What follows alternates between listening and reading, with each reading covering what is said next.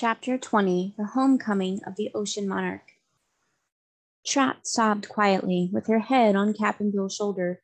She had been a brave little girl during the trying times they had experienced, and never once had she given way to tears, however desperate their fate had seemed to be. But now that the one enemy and all the sea to be dreaded was utterly destroyed and all dangers were past, the reaction was so great that she could not help having just one good cry, as she naively expressed it. Cap'n Bill was a big sailorman, hardened by age and many adventures, but even he felt a lump in his throat that he could not swallow, try as hard as he might. Cap'n Bill was glad. He was mostly glad on Trot's account, for he loved his sweet, childish companion very dearly, and did not want any harm to befall her. They were now in the wide open sea, with liberty to go wherever they wished, and if Cap'n Bill could have had his say, he would have gone straight home and carried Trot to her mother. But the mermaids must be considered. Aquareine and Clea had been true and faithful friends to their earth guests while dangers were threatening, and it would not be very gracious to leave them at once. Moreover, King Anko was now with them, his big head keeping pace with the mermaids as they swam, and this mighty preserver had a distinct claim upon both Trot and Cap'n Bill. The sailor felt that it would not be polite to ask to go home so soon. "If you people had come to visit me as I invited you to do," said the sea serpent, "all this bother and trouble would have been saved. I had my palace all put in order to receive the earth dwellers, and sat in my den waiting patiently to receive you. You never came at all." "That reminds me," said Trot, drying her eyes. "You never told us about that third pain you once had." "Finally," continued Anko, "I sent to inquire as to what had become of you, and Merla said you've been gone from the palace a long time, and she was getting anxious about you. Then I made inquiries. Everyone in the sea loves to serve me, except those sea devils and their cousins the octopi, and it wasn't long before I heard you had been captured by Zog." "Was the third pain as bad as the other two?" asked Trot. "Naturally, this news disturbed me and made me unhappy," said Anko, "for I well knew, my Aquareine, that the magician's evil powers were greater than your own fairy accomplishments. But I had never been able to find Zog's enchanted castle, and so I was at a loss to know how to save you from your dreadful fate. After I had wasted a good deal of time thinking it over, I decided that if the sea devils were slaves of Zog, the prince of the sea devils must know where the enchanted castle was located. I knew this prince and where to find him, for he always lay on a hollow rock on the bottom of the sea and never moved from that position. His people brought food to him and took his commands, so I had no trouble in finding this evil prince, and I went to him and asked the way to Zog's castle. Of course, he would not tell me. He was even cross and disrespectful, just as I had expected him to be. So I allowed myself to become angry and killed him, thinking he was much better dead than alive. But after the sea devil was destroyed, what was my surprise to find that all these years he had been lying over a round hole in the rock and covering it with his scarlet body. A light shined through this hole, so I thrust my head in and found a great domed cave underneath, with a splendid silver castle built at the bottom. You, my friends, were at that moment swimming toward me as fast as you could come. And the monster Zog, my enemy for centuries past, was close behind you. Well, the rest of the story you know. I would be very angry with all of you for so carelessly getting captured, had the incident not led to the destruction of the one evil genius in all my ocean. I shall rest easier and be much happier now that Zog is dead. He has defied me for hundreds of years." "What about that third pain?" said Trot. "If you don't tell us now, I'm afraid that I'll forget to ask you." "If you should happen to forget, just remind me of it," said Anko, "and I'll be sure to tell you." While Trot was thinking this over, the swimmers drew near to a great circular palace made all of solid alabaster, polished as smooth as ivory. Its roof was a vast dome, for domes seemed to be fashionable in the ocean houses. There were no doors or windows, but instead of these, several round holes appeared in different parts of the dome, some being high up and some low down and some in between. Out of one of these holes, which it just fitted, stretched the long brown body of the sea serpent. Trot, being astonished at this sight, asked, "Didn't you take all of you when you went to the cavern, Anko?" Nearly all, my dear, was the reply, accompanied by a cheerful smile, for Anko was proud of his great length.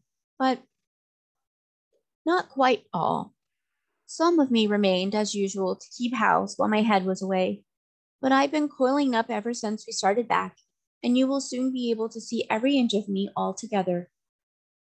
Even as he spoke, his head slid into the round hole, and at a signal from Aquamarine, they all paused outside and waited. Presently there came to them 4 beautiful winged fishes with faces like doll babies. Their long hair and eyelashes were of a purple color, and their cheeks had rosy spots that looked as if they had been painted upon them. His Majesty bids you welcome, said one of the doll fishes in a sweet voice. Be kind enough to enter the royal palace, and our ocean monarch will graciously receive you. Seems to me, said Trot to the queen, these things are putting on airs. Perhaps they don't know we're friends of Anko. The king insists on certain formalities when anyone visits him, was Aquarine's reply. It is right that his dignity should be maintained. They followed their winged conductors to one of the upper openings, and as they entered it, Aquamarine said in a clear voice, May the glory and power of the Ocean King continue forever. Then she touched the palm of her hand to her forehead in token of allegiance, and Clea did the same. So Cap'n Bill and Trot followed suit. The brief ceremony being ended, the child looked curiously around to see what the palace of the mighty Anko was like. An extensive hall lined with alabaster was before them. In the floor were 5 of the round holes. On the walls were engraved many interesting scenes of ocean life, all chiseled very artistically by the tusks of walruses who, Trot was afterward informed, are greatly skilled in such work. A few handsome rugs of woven seagrass were spread upon the floor, but otherwise the vast hall was bare of furniture. The doll-faced fishes escorted them to an upper room, where a table was set, and here the travelers were invited to refresh themselves. As all 4 were exceedingly hungry, they welcomed the repast, which was served by an army of lobsters in royal purple aprons and caps. The meal being finished, they again descended to the hall, which seemed to occupy all the middle of the building, and now their conductor said, His Majesty is ready to receive you in his den. They swam downward through one of the round holes in the floor and found themselves in a brilliantly lighted chamber, which appeared bigger than all the rest of the palace put together. In the center was the quaint head of King Anko, and around it was spread a great coverlet of purple and gold woven together. This concealed all of his body and stretched from wall to wall in the circular room. Welcome, friends, said Anko pleasantly. How do you like my home? It's very grand, replied Trot. Just the place for a sea serpent, seems to me, said Cap'n Bill. I'm glad you admire it, said the king. Perhaps I ought to tell you that from this day you 4 belong to me. How's that? Asked the girl, surprised. Just the law of the ocean, declared Anko, that whoever saves any living creature from violent death owns that creature forever afterward while life lasts. You will realize how just this law is when you remember that had I not saved you from Zog, you would now be dead. The law was suggested by Captain Kid Glove when he once visited me. Do you mean Captain Kidd? Asked Trot, because if you do, give his full name, said Anko. Captain Kid Glove was. There's no glove to it, protested Trot. I ought to know, because I've read about him. Didn't it say anything about a glove? Asked Anko. Nothing at all. It's just Captain Kidd, replied Trot. She's right, old man, added Cap'n Bill. Books, said the sea serpent, are good enough as far as they go, but it seems to me your earth books don't go far enough. Captain Kid Glove was a gentleman pirate, a kid glove pirate. To leave off the glove and call him just Kid is very disrespectful. Oh, you told me to remind you of that 3rd pane, said the little girl. Which proves my friendship for you, returned the sea serpent, blinking his blue eyes thoughtfully. No one likes to be reminded of a pain, and that 3rd pane was. What was it? Asked Trot. It was a stomach ache, replied the king with a sigh. What made it? She inquired. Just my carelessness, said Anko. I've been away to foreign parts, seeing how the Earth people were getting along. I found the Germans dancing the German, and the Dutch making Dutch cheese, and the Belgians combing their Belgian hairs, and the Turks eating turkey, and the Sardinians sardonically pickling sardines. Then I called on the Prince of Wales, and you mean the Prince of Wales, corrected Trot. I mean what I say, my dear.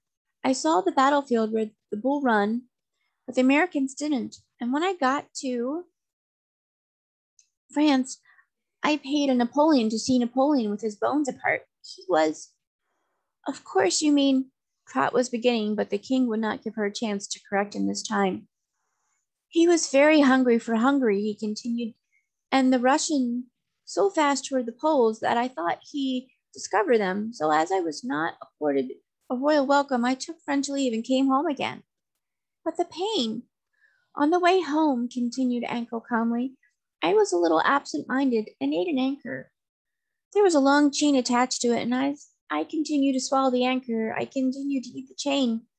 I never realized what I had done until I found a ship on the other end of the chain. Then I bit it off. The ship? Asked Trot. No, the chain. I didn't care for the ship, as I saw it contained some skippers. On the way home, the chain and anchor began to lie heavily on my stomach. I didn't seem to digest them properly, and by the time I got to my palace, where you will notice there is no throne, I was thrown into the throes of severe pain. So I at once sent for Dr. Shark. Are all your doctors sharks? Asked the child. Yes. Aren't all your doctors sharks? He replied. Not at all of them, said Trot. That is true, remarked Cap'n Bill. When you talk of lawyers, I'm not talking of lawyers, said Anko reprovingly. I'm talking about my pain. I don't imagine anyone could suffer more than I did with that stomach ache. Did you suffer long? Inquired Trot. Why, about 7,482 feet, and I mean a long time. It seemed a long time, answered the king. Dr. Shark said I ought to put a mustard poultice on my stomach, so I uncoiled myself and summoned my servants, and they began putting on the mustard plaster. It had to be bound all around me so it wouldn't slip off, and I began to look like an express package. In about 4 weeks, fully one half of the pain had been covered by the mustard poultice, which got so hot that it hurt me worse than the stomach ache did. I know, said Trot. I had one once. One what? Asked Anko. A mustard plaster. They smart pretty bad, but I guess they're a good thing.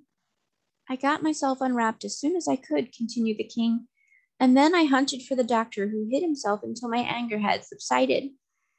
He has never sent in a bill, so I think he must be terribly ashamed of himself. You're lucky, sir, to have escaped so easy, said Cap'n Bill, but you seem pretty well now. Yes, I am more careful of what I eat, replied the sea serpent. But I was saying when Trot interrupted me that you all belong to me because I have saved your lives. By the law of the ocean, you must obey me in everything. The sailors scowled a little at hearing this, but Trot laughed and said, The law of the ocean isn't our law because we live on land. Just now you are living in the ocean, declared Anko, and as long as you live here, you must obey my commands. What are your commands? Inquired the child. Ah, that's the point I was coming to, returned the king with his comical smile. The ocean is a beautiful place, and we who belong here love it dearly. In many ways, it's a nicer place for a home than the earth, for we have no sunstrokes, mosquitoes, earthquakes, or candy shops to bother us. But I am convinced that the ocean is no proper dwelling place for earth people, and I believe the mermaids did an unwise thing when they invited you to visit them. I don't, protested the girl. We've had a fine time, haven't we, Cap'n Bill? Well, it's been different from what I expected, admitted the sailor. Our only thought was to give the earth people pleasure, your majesty, pleaded Aquamarine. I know, my dear queen, and it was very good of you, replied Anko, but still it was an unwise act, for earth people are as constantly in danger under water as we would be upon the land. So having won the right to command you all, I order you to take little Mayre and Cap'n Bill straight home and there restore them to their natural forms. It's a dreadful condition, I know, and they must each have two stumbling legs instead of a strong, beautiful fishtail, but it is the fate of earth dwellers, and they cannot escape it. In my case, your majesty, made it one leg, suggested Cap'n Bill. Ah, yes, I remember. One leg and a wooden stick to keep it company. I issue this order, my friends, not because I am not fond of your society, but to keep you from getting into more trouble in a country where all is strange and unnatural to you. Am I right, or do you think I am wrong? You're quite correct, sir, said Cap'n Bill, nodding his head in approval. Well, I'm ready to go home, said Trot, but in spite of Zog, I've enjoyed my visit, and I shall always love the mermaids for being so good to me. That speech pleased Aquamarine and Cleo, who smiled upon the child and kissed her affectionately. We shall escort you home at once, announced the queen. But before you go, said King Anko, I will give you a rare treat. It is one you will remember as long as you live. You shall see every inch of the mightiest sea serpent in the world, all at one time. As he spoke, the purple and gold cloth was lifted by unseen hands and disappeared from view. And now Cap'n Bill and Trot looked down upon thousands and thousands of coils of the sea serpent's body, which filled all of the space at the bottom of the immense circular room. It reminded them of a great coil of garden hose, only it was so much bigger and rounder and very much longer. Except for the astonishing size of the Ocean King, the sight was not an especially interesting one. But they told old Anko that they were pleased to see him because it was evident he was very proud of his figure. Then the cloth descended again and covered all but the head, after which they bade the king goodbye and thanked him for all his kindness to them. I used to think sea serpents were horrid creatures, said Trot, but now I know they are good and and big, added Cap'n Bill, realizing his little friend could not find another word that was complimentary.